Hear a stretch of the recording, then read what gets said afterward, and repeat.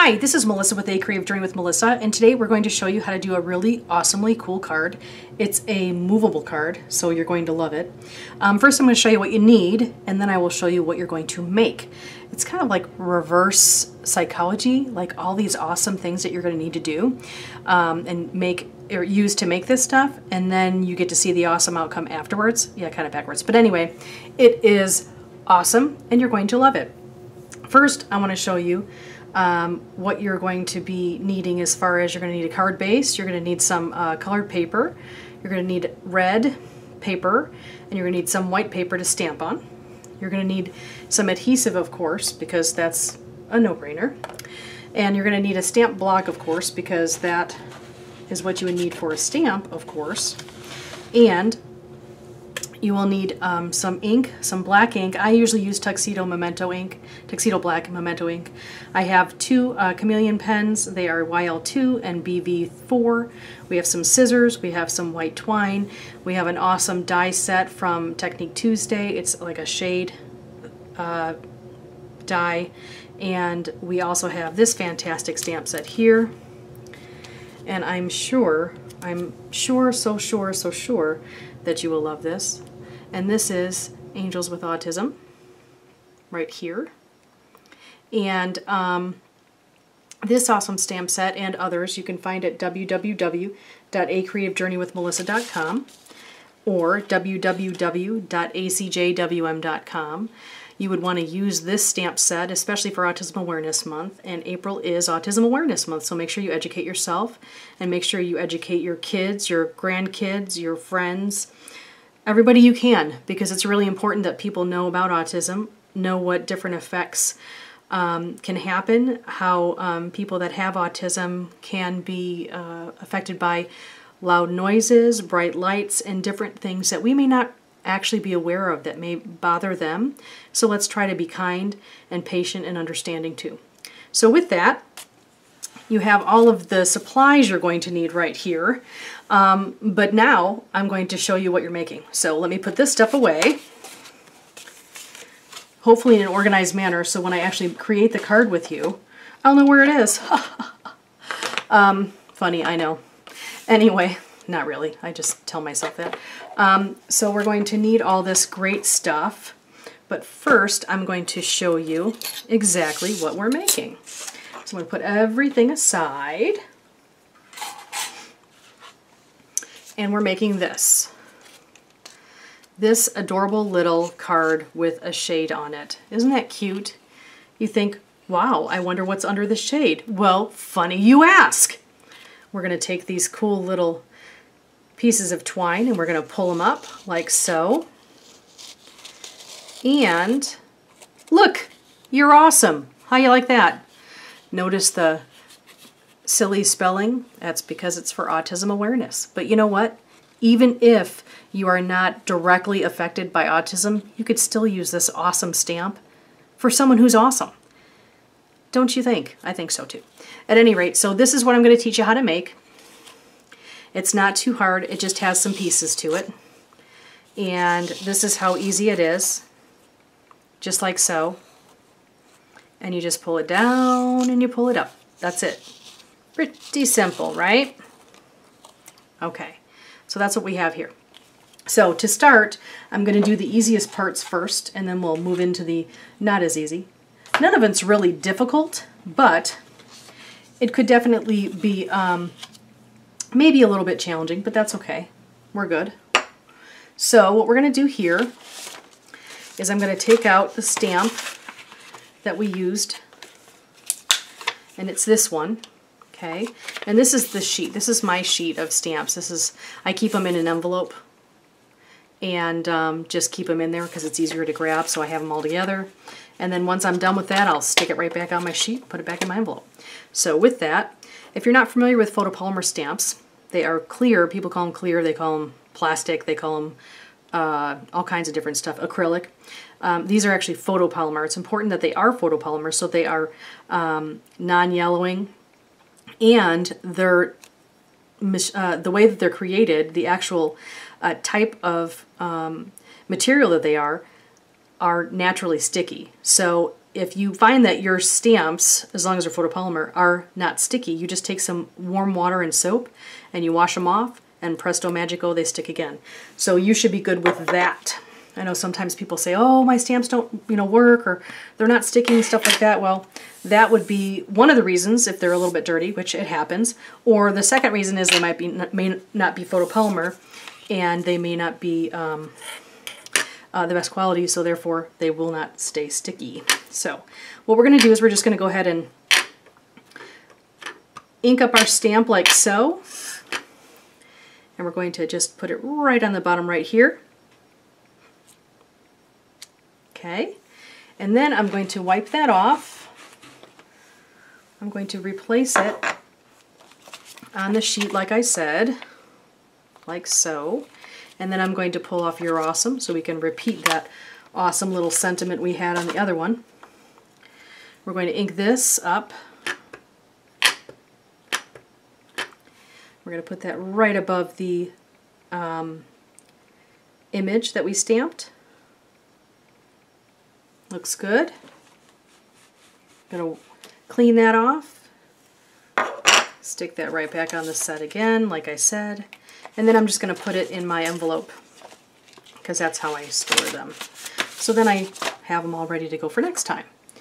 So we have that.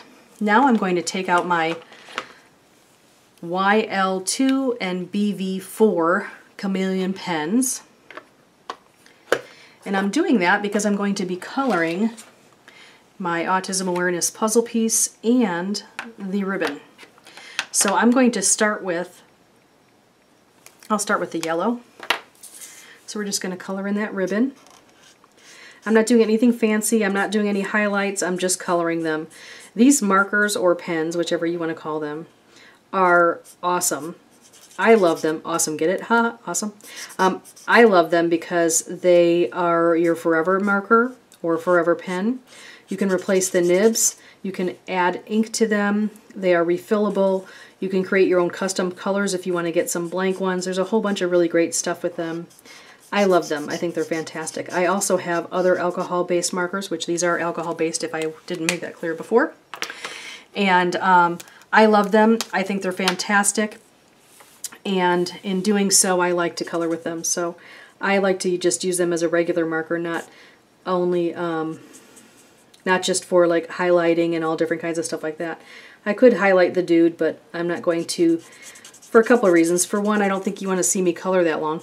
And for two, because I want to get to the nitty-gritty of the actual project to make sure that you have time to watch it and time to understand it and are not watching an hour-long video. I know that your time is as valuable as any, sometimes more than others, and it's really very important to me, and I appreciate the fact that you come here and you check out my videos and you watch them and you encourage me and support me, and I also somehow creatively inspire you, which honors me for sure.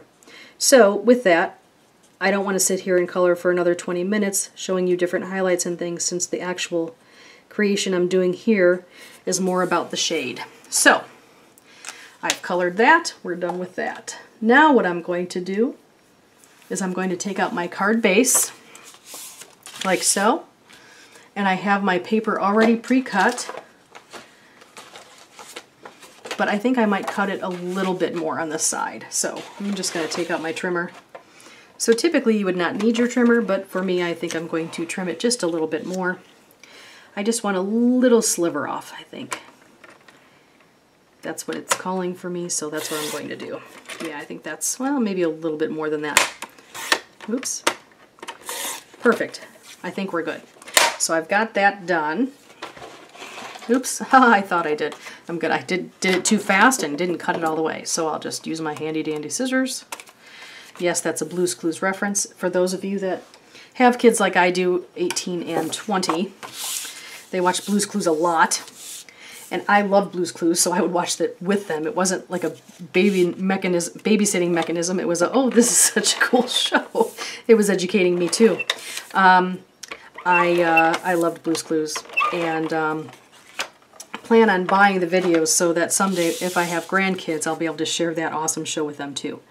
So with that said, I'm just going to go ahead and put this and adhere that piece of paper on, centered. Okay, so that's done. And then what I'm going to do is I'm going to go ahead and just put this piece of paper on, and I will adhere that too. And notice here on the back of the paper that I colored, you see that the ink actually went through. That's because it's an alcohol marker. So you need to make sure that you protect the surface in which you're using when you're coloring. I am fortunate this actually is a protected surface, so all I have to do really is to wipe it off with alcohol and I'm good. But you want to make sure that that is taken care of because you don't want to ruin anything that may be, you know, like a heirloom or something. Could you imagine? Oh my god, that would be terrible. Anyway, so I'm going to center this best I think it looks good. It throws me off a little bit because I've got the colors behind, but I really like the way this looked. I thought it was cool how this really doesn't have this blue in here. It has some shades of blue, and I love the way that it brought out all these other colors, but this really stood out because those colors were kind of almost muted in the background. That's what I thought anyway. So this one's already done. We're going to set both of these aside. Now what I need to do is I need to get out my Sizzix die cut machine. With any luck, I won't break the handle. Yes, I've been known to do that. I believe it's video 1, if I'm not mistaken. So if you want to get some entertainment, by all means, check it out, because it is really funny. And surprisingly, I actually continued doing videos after that, because I would have normally had a heart attack had that not actually worked out okay. So here we have the die. Oh, here, let me show you the die. And I have a magnetic die cut platform, so that's why this goes on so well. But this is the die, and there's another die right here, which is like the little cover part for the shade. So we're going to put this right here, like so. And then we're going to take this piece of paper that I already used for the first one for the sample, and we're just going to continue it on and put this right on top of that. Then we're going to put this little part right here on top, and then we're going to run it through. Now I usually like to run it through twice, once on the way in and once on the way out, just to make sure I get it done. Sounds like a lot of mess, doesn't it? But that's the way it's supposed to sound. It's the entertainment of us worrying about whether our machine's going to break, and then, oh wow, do we get to buy a new one? But no, we don't. This one's fine. Woo! It does like to jump quite a bit though. So we're good there. I'm just going to take this part off right like this, if it'll let me. And then we're going to take this part off like this, if it'll let me. It did. Yay! And then I'll put everything else down. I don't need anything else right now. So this is already cut great. I'm just going to throw that in just for a second so it doesn't go anywhere when I place it down. And we're good. So we have this here. And we have this. Now what I just did was I just took my fingernail, and I have a tool, this tool actually, which is really cool. I can use the poker and pull it all out. I can actually brush it all out if you want, which I can do really fast here. And then I'll do that there. So that works, or you can just use your fingernail.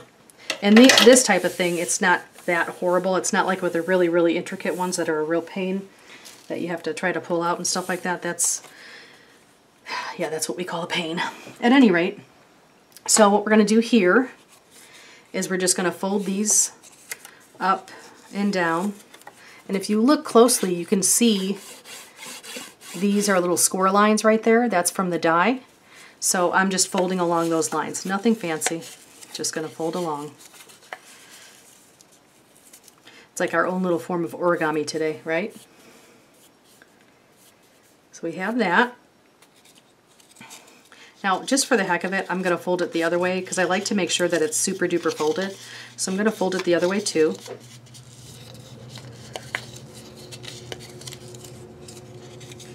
Just to make sure it's folded. And then I'm going to go back and fold it the original way. Now you want to make sure that you don't fold it so much that it ends up ripping. That would be bad. Because these creases are pretty good, so it should work just fine. But it's always better to be safe than sorry. So here we go. All right, so we have our little shade, and I'll show you, we have this part on the bottom. Here. This is the bottom, and this is the top. You want the top to rest flat because that's what you're going to adhere on top of your image. And then you're going to put this part on top of it, okay? So, we're going to get our little piece back out here. The first thing we're going to do is we're going to add some adhesive. We're just going to add it to the top part. Oh, actually, you know what? Let me do the easier part first, or else I'm really going to be mad at myself. Let's just do the string now, right? Let's do that. So we're just going to squish this all up into like a little paper sandwich, if you will, and decide whatever part you want to be the bottom. And so this is going to be the top, this is going to be the bottom. So you're going to want to go in all of the holes through the top. You're going to push it down in there, like so. You're going to pull it. You're going to squish this back down together. You're going to put this back down through the hole. And then you have this. Now what I would do is just kind of make sure that they're about the same length. You have way, way more string than you'll ever need for this project here. But I'd rather have too much than not enough and really mess myself up. So that's what I did, okay? Makes my life easier, and that's what I did. So this bottom part will be the bottom of the shade. This top part will be adhered, okay? So that's what we're gonna do. I believe that's what I'm gonna do. Maybe I'll switch it around. I think I might switch it this way. Yeah, I think I'm gonna do it this way. I'm gonna do it this way. I like it better because I think that's how I did on my sample. So let me make sure. Yes, I did. We're gonna do it this way. This is what it's gonna look like. Okay? See that? So it still works. You could flip it around. You could have it either way, really. But I'm gonna have it so that when it goes down, it's not flat. It looks like this. So it will be valley, you know, hill, valley, you know, etc., etc. It'll end going down into a valley. Okay? So hopefully this makes sense. It will make sense once I do it, I promise. So I'm going to take some adhesive and I'm going to put it right in between these two holes. It's important that I do it in between the holes or else it will get stuck and that would be bad. So we're going to go ahead and put some adhesive in between these two holes. We don't want a ton of it, but we want to make sure there's enough to do the job, right? So we have that. I'm going to show you what that looks like. So you could see clearly there's plenty of room between the string and where it's going. Okay.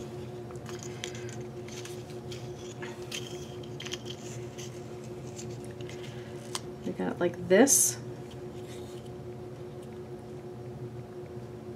Looks good. I'm going to push down like so. Okay. And again, just in case, it's not a bad idea to just pull, to pull that up. Make sure it works. Looks good. And then we can pull it back down. So that's basically the mechanism of it. Let me show you the side view again, because I want to make sure that you understand what we're doing here. Okay. So that's a great side view. And then here is a close-up so you can see what that looks like, okay? So that's basically the mechanics of it. Now we just do the extra stuff to make it look pretty. So you could put a stamp on here if you wanted to. You could do a number of things if you wanted to. What we're gonna do though is we're just gonna go ahead and put some foam right here. These are foam rectangles right next to each other because you want a little bit of depth or else it will kind of drag and you don't want to do that. And then I took one of the foam rectangles and cut it in half because I want to make sure that it bypasses the string. So it has this whole area there to make sure that it has space and stuff for the string. So we're good there. Okay. And then we've got this right here. All right. Now what we're going to do is we're just going to take off that extra protective paper that's on top of the foam, like so. And now we want this part, this little scalloped part, going down right here, okay? But first, what I do is I make sure that this string is, for one, lined up straight, okay, and then for two, I make sure that this looks good and looks nice and centered, and it looks good to me, so I'm ready to place it down like so, and you push down, okay. Then you're just going to pull this little baby down like so, like that. And then what I did is I did bows, I did knots, I did a whole bunch of different things. I would just do some knots unless you want to make a bow and put it on, because trying to do a bow and not keeping it like a bow is a pain, speaking from experience. Actually, you know what you could do? I might even do this here. Hold on a second. You could do this. That would be kind of neat. You know how sometimes people do that with their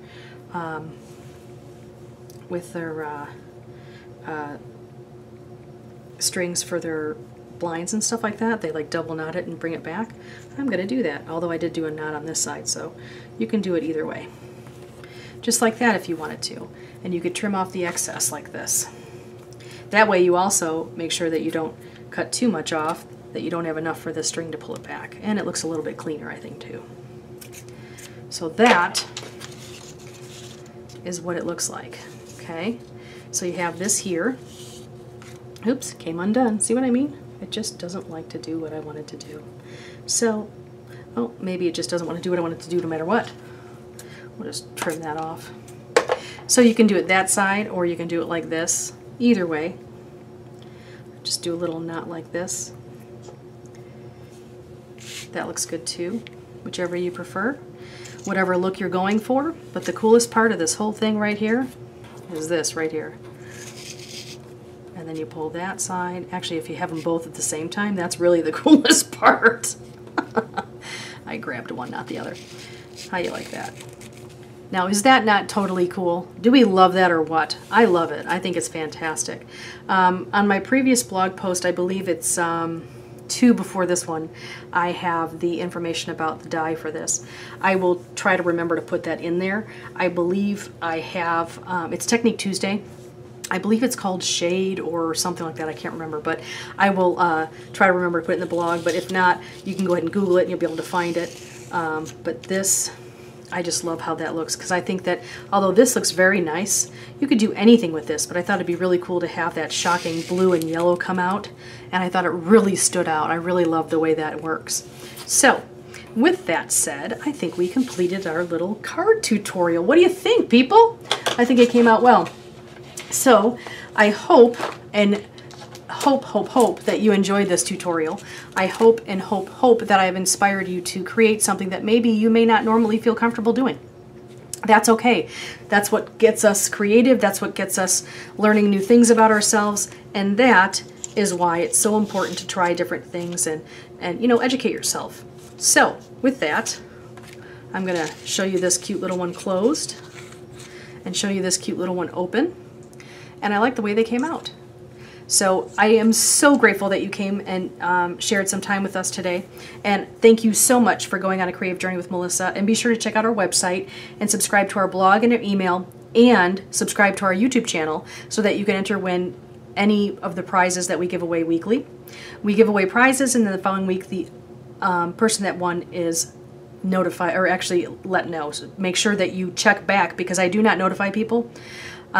For a couple of reasons. For one, that's a lot of work, and I'm giving away a free item, so I'm hoping that you really want this item and you want to come and check back and see if you want it. So thank you so much for watching. Thank you so much for joining. Thank you so much for subscribing, and thank you so much for going on a creative journey with Melissa. Have a fantastic day. Thanks. Bye-bye.